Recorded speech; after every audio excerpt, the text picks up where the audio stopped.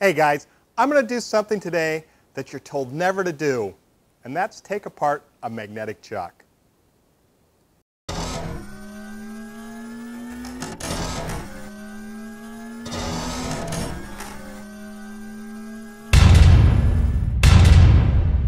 Hey guys, welcome back to Metal Tips and Tricks. Today I'm going to take apart this magnetic chuck, and I need to do it because it's not, well, quite working correctly. I picked it up off of eBay for about $80, so how can I complain, especially since it is a sine chuck. It is 6-inch by 12-inch. Problem with it is you can see the handle has a lot of movement in it, and what I'm guessing is the bearing is worn out. The other challenge is the magnet doesn't have a total grip all the way around it. So right now the magnet, it's kind of on. But we're going to bring this over, lock it, and you can see, like in this corner here, it's a little weak. It's a little stronger there, a little stronger there. What the problem can be is simply that the magnet isn't shifting correctly. I hope that's all the problem is. Now, a lot of you don't know how one of these work, to be honest. It's kind of a black magic. I'm not exactly sure myself, but I will do my best to explain it. We have this top plate here, and it's segregated by different metal plates. And what that allows it to do is allow the magnetic flux from the magnet to come up and reach and grab your metal. The magnet down below looks kind of similar to this. It's a ceramic magnet, insulator, a ceramic magnet, and an insulator. Now, the magnets are actually, the poles are reversed on them. So if it's negative on this side, the next one to it is positive on that side. So it kind of goes back and forth, very similar to when you connect batteries together. Well, with that sandwich of magnets below, and with a sandwich of conductive material on top, and inconductive material, I hope I'm using the correct terms, what happens is the magnet actually shifts from one side to the other. And when it's shifted off, there's no magnetic flux allowed to come through because it's canceled out because of the reverse magnets. But when it's in alignment, the magnetic flux is allowed to come up and grab your metal. So that's how they work. You know, originally I thought what would happen is the magnet pulls away, but no, it actually just shifts over. This magnetic chuck is kind of unique because it has medium and smaller magnetic plates together. So what that means is these plates are a lot closer together, but you have a medium, a small, a medium, and a small. And what that allows it to do is the magnet can grab different thicknesses of materials. There's also ones that have larger magnets, and those are designed to grab thicker materials. What do I mean by that? Why doesn't it just grab it equally? Well, you have to think of it this way, is the magnetic flux when it comes up is kind of a loop. The wider these are apart, the higher the magnetic loop can come up. Ones with really close plates together is that they're really great for thin materials because the loop just kind of comes up, grabs it, and pulls it down. Think of it, like I say, as a thread to come up and pull the material down. Well, a medium can come up and grab another one. These are not great for really thick material, but if the material is large enough, it's not relevant.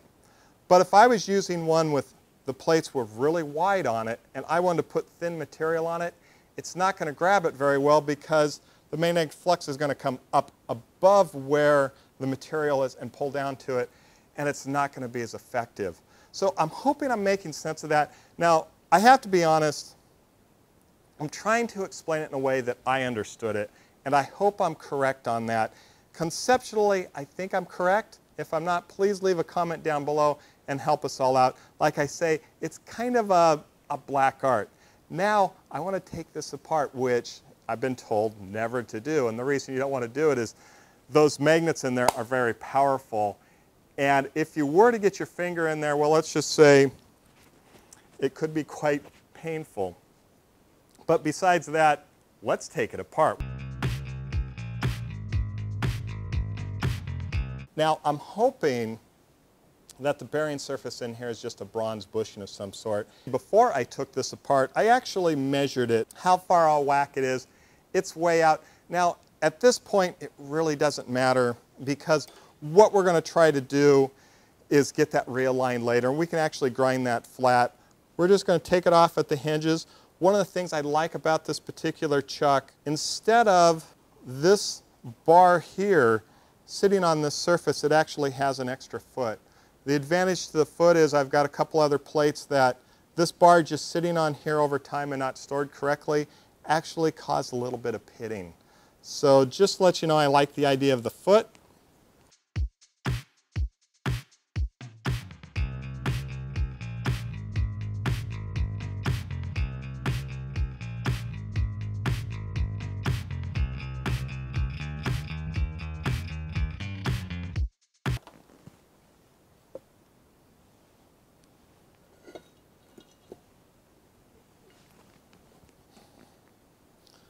So there we go.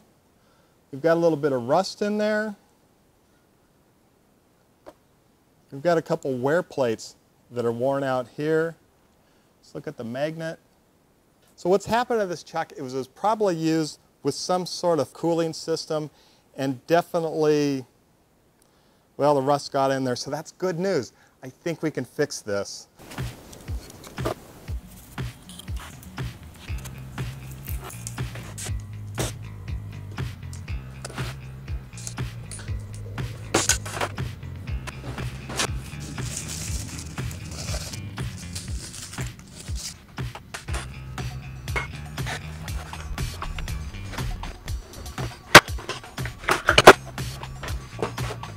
I want to show you this part here. Actually, the diameter up here is okay.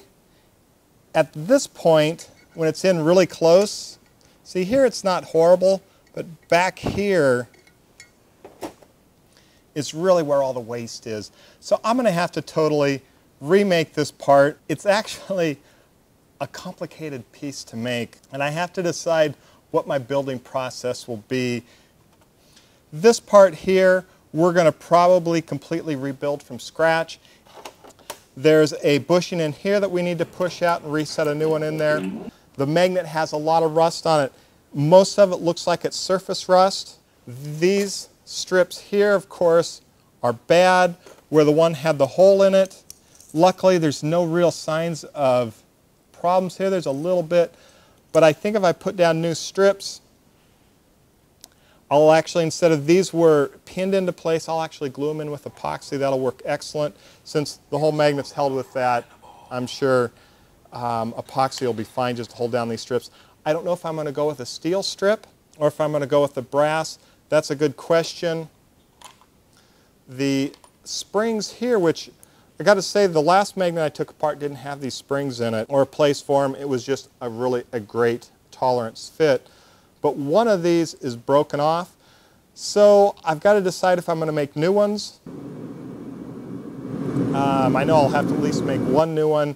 Do I want to make two? That's actually kind of a cool project to make these springs. We need to slide this magnet off of here and get it cleaned up. The surface here is rusted and messed up, and that's probably going to explain why the top, when I measured it, was not parallel to the base. So that's always good news. I hope you guys have enjoyed this last video. There's still a lot more to come. We've got some very cool milling work to do on this, some unique lathe techniques, measuring techniques. As you can see in that first video, there's a lot of stuff that has to be done to this magnetic sine chuck to get it back into shape. So I want you guys to stay tuned. If you like this video, please give me some thumbs up. Also leave some of your comments. And until next time, go out in your shop and build something cool. Thanks.